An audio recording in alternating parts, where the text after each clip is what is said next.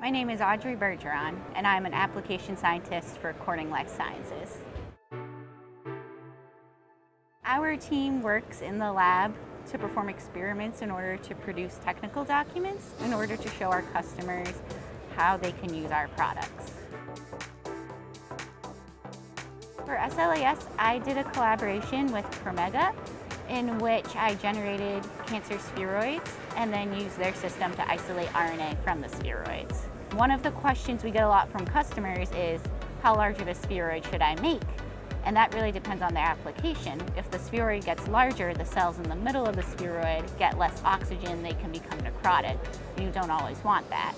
So the goal of my project was to be able to use the spheroid microplate so that I could control the size of the spheroid depending on how many cells I put in the plate.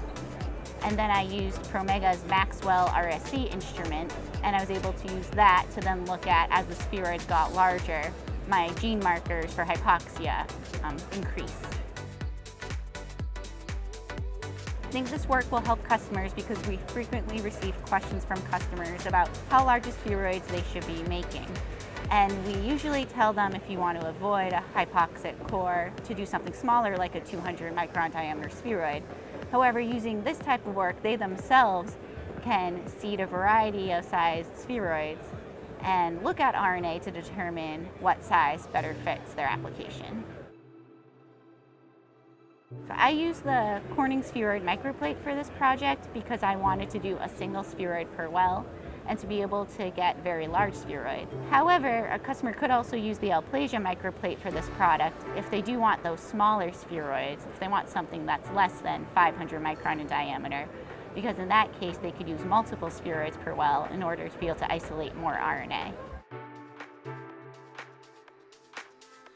So what's exciting to me is a lot of our customers are trying to model diseases, they're trying to model cancer, and they want to do this in the lab but try to get to be as similar to how it would be in a human as possible. And the more ways we can give them, the more tools in order to form these cultures, such as the 3D cultures, the better we can help them. In addition, the more information they can get from those 3D cultures, whether it's looking at viability or looking at RNA expression, the better.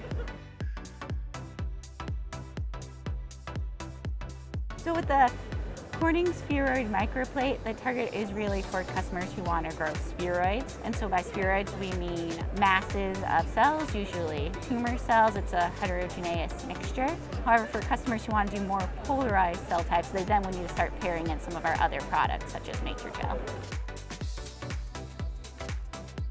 Seems to me that for 3D, what's next is researchers are trying more and more, trying to better recapitulate what's seen in vivo. And so there's been a lot of work in cancer, for example, done in tumor cell lines, but more and more researchers are actually trying to use patient-derived samples. And then that's where looking at things like RNA can come in hand.